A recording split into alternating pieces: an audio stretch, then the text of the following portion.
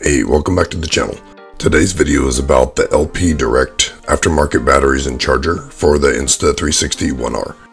I am going to show you the data comparison so that you can make an informed decision on whether or not to purchase aftermarket or stick with the OEM components. For the purpose of this comparison, I purchased the dual battery and charger from LP Direct on Amazon. At the time of this post, this is not a sponsored ad. I paid for these items with my own money. So as in with most Amazon purchases, the items did arrive within a couple days. I paid $39.95 when I bought it, however at the time of this video creation the price was lower. This specific charger that I chose had two different charging plugs, so you could use either a micro USB input or Type-C input. The kit comes with the charger, the micro USB cord, as well as two aftermarket batteries. Now we are going to test the performance of the aftermarket kit under the exact same conditions as the OEM batteries, including charge time and continuous recording time, so that you can see the direct comparison and make an informed decision. So let's get into it. In terms of fit, the aftermarket batteries did not fit like the OEM. They work, however, they do not seem to clip completely to the two camera halves. It does seem secure, but you do not get the clip sound like you do with the OEM. The battery also does not sit flush with the bottom.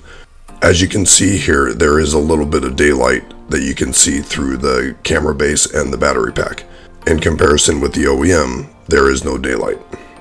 When you place into the case as well, it does fit snug due to the way the aftermarket battery clips onto the camera. Now when comparing the battery performance, I had two batteries of both the OEM and the aftermarket fully charged, and I turned the camera on to record continuously under the same activity and temperature. There was a clear performance difference between the OEM and the aftermarket. OEM continuously recorded on average for 66 minutes and the aftermarket for only 50 minutes. Now when you look at the charge time, this is where I was really surprised. I did not expect there to be a big difference in charging efficiency. However, the aftermarket batteries took 12% or 14 minutes longer than the OEM to charge. Now let's look at the cost comparison. If you look at purchasing two new batteries and the charger from Insta360, that will run you about $100. If you choose to buy the boosted battery rather than the two additional batteries and the charge hub, that still runs you about $90. The aftermarket batteries and the charge hub from LP Direct on Amazon cost me only $40. So what are my final thoughts? The price of the OEM is pretty outrageous for these items. Considering that I got this entire aftermarket kit for the price of only the fast charge hub, only time will tell though if the charger holds up to the adventures. Thank you for watching. Make sure to subscribe for future content and to give the video a thumbs up to support the channel.